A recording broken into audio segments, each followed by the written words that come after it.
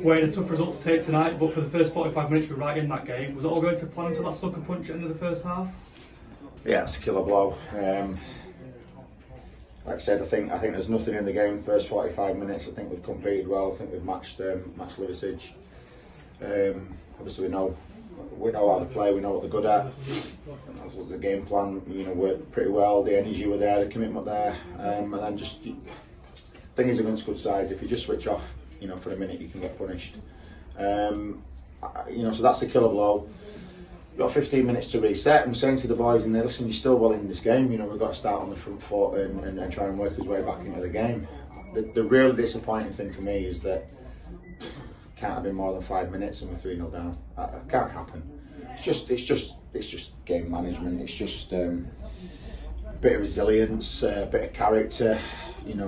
11 players saying to themselves, let's be strong, let's be committed, let's not give anything silly away, and let's try and us be the aggressor and start on the front foot.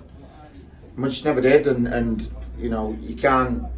Don't matter how good a team you are, you can't chase a 3-0 lead down against a team who's not conceding goals and scoring plenty themselves. Just a real reality check that second half.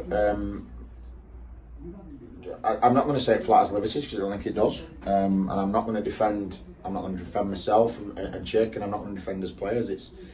It's not acceptable to put on that kind of a second half performance in front of 1,000 people is poor. I'm trying to choose my words carefully. And yeah, it's a bit of a wake-up call, because Liversedge have got, they've started so well and clear. They're going to be right in the mix. We've got 2 weeks now to dust ourselves down, to try and regroup. If we feel like we need to bring players in, I won't hesitate in bringing players in, because I will not accept and I will not stand for performances like that second half. Struggling to take any positives from it. Yeah, we can say we competed well first half, but the game's 90 minutes. And performing for 45 is just not enough, not against good sides. So disappointed, frustrated, angry.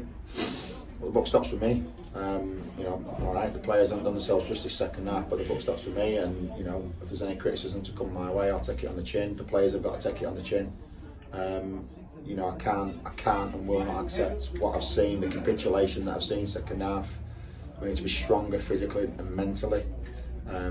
We didn't play anywhere near our brand of football that we like to try and play. We got sucked into playing more direct like they did, and they're better than it. They're better at that than we are. So tough night. Apologies to people who have come and paid the money to watch, well, particularly second half. We've got to be better. I don't know how to dress it up any other way. Sure, it was another game blighted by injuries, however, and did it mean a lot to have leaders like Jack Cargill back on the pitch tonight? Jack's important to us, and obviously we've got 2 or 3 players back from the Mosley game. We brought 2 new signings in. Difficult for the 2 new signings to come into that type of a game. Chucked in at the deep end in many ways, but they'll still prove to be great assets to the football club. The season's not just about one game. We've got to look at it on an even keel. We've not got to be, as a management team, we've not got to take too many knee-jerk reactions. Would it have helped to add Ross Killett, Deck McGivern, George Green, people like that on the pitch? Absolutely, of course it would. The quality players and the big players for us. But even still, I still felt that we had enough quality on the pitch to do better than we have. That result shouldn't end up how it has. Listen, I can live with getting beat, but it shouldn't have ended up 5-1. And the 5th goal sums us up. It's just incredible naivety to end up 1 against 3 defensively. We've chucked everybody forward for a corner that even if we score, we're not going to win the game from. So why do it? Why leave yourself open to a break? I just don't get it, and that's where you need. That's where you need players to organise and to see danger. I just rounded off a tough second half for us, but Listen, you know, I can come on, I can rip people to bits. What's the point? You know, we've got how many games we played? 12. We've got another 28 games to go. We're now moving into a run of fixtures after the break of 2 weeks, which is frustrating because after that you want to get straight back on the horse. But we're now moving into a run of fixtures where we're capable of getting a good points tally. It's important that we do that. It's important that we get back on track quickly. Said it before, I'll say it again, and I'm not just going to say it because we've got well beaten tonight. But league tables in October mean nothing. You know, we'll revisit it at Christmas time and we'll see where we are. And if we're still in the top 6, top 8 at Christmas time, that gives you a platform to try and go and push on and try and get yourself in them playoffs. You know, like I said, one game's not season defining. Tough to take, disappointing. Like I said, you know, feel sick for the supporters having to witness that second half. It's our job to make sure that we come back better, start doing those jobs better. I'm confident that we will.